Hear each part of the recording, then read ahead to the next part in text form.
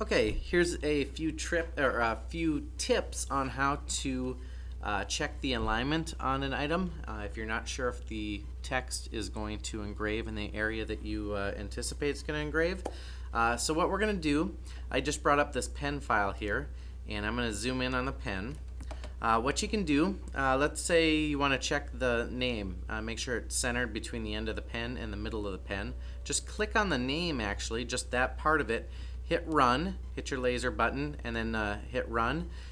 Turn the light on, the red light on your laser machine, and then watch it. It's going to go back and forth where Sarah Bluth would be engraved. The light is actually going to extend just a little bit before and after the text. So if you want to get a more precise reading of where that engraving is going to take place, I've got two more tips for you. The first is to click on your geometric shapes, click on rectangle, and then draw a rectangle over the name. And we'll zoom in on it really close here to make sure. But we're going to change the color of that rectangle. You can see it's selected right now. There's red dots or red squares around it. Click on your laser colors, and then to change it to the color red, we're going to click on the red button there, and that changes it to the color red. We want to set red up to vector, so I'm going to make sure it doesn't have a fill, no outline, and that it is selected to vector. So if you look at this column heading, it's called vector mode. You can see up on the screen that it's just a red outline. Let me use my selection mode tool here to adjust the edges so that it matches the text perfectly. And there we go.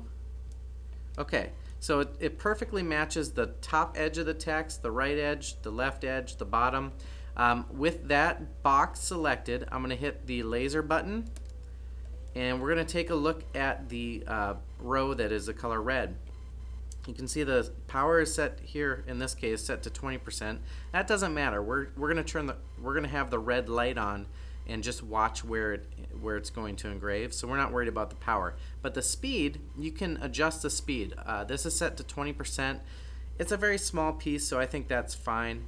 And then you could set it to run 2, 3, 4 times over if that helps you determine where it's going to engrave. That works. Just hit the run button then, listen for the beep, and then go to your machine and make sure the red light is on, and then run it. The red light will then follow this path, this rectangle, and if that red light looks centered, then you're good to go.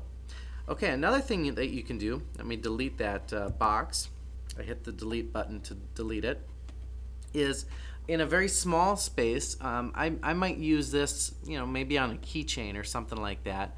If you just simply want to make sure that that text is going to fit into a space, you can actually select the text itself. So you can see I've got Sarah Bluth selected, and then click on the color red to change it to red. You can see it's now an outline, and then when you hit the laser button, the red light will follow the outline of the letters.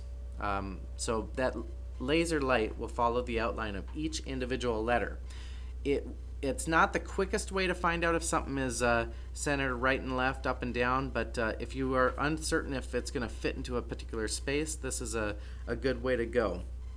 Now, before you actually run the item and actually turn the laser on, make sure you select the text and then click the black button there to turn it back to black.